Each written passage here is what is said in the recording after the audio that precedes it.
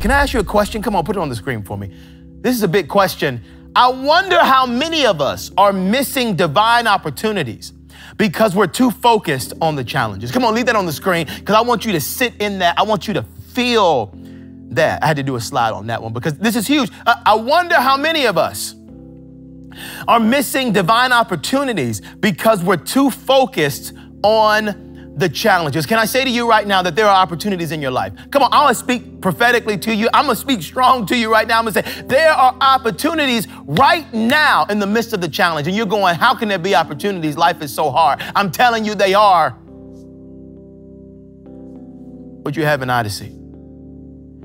Or are you so focused on the challenge that you're missing out on what God has put around you? You know, the ones that made it through the pandemic the most successful are not the ones that were without challenge. It was the ones that in spite of the challenge said, I'm gonna innovate anyway.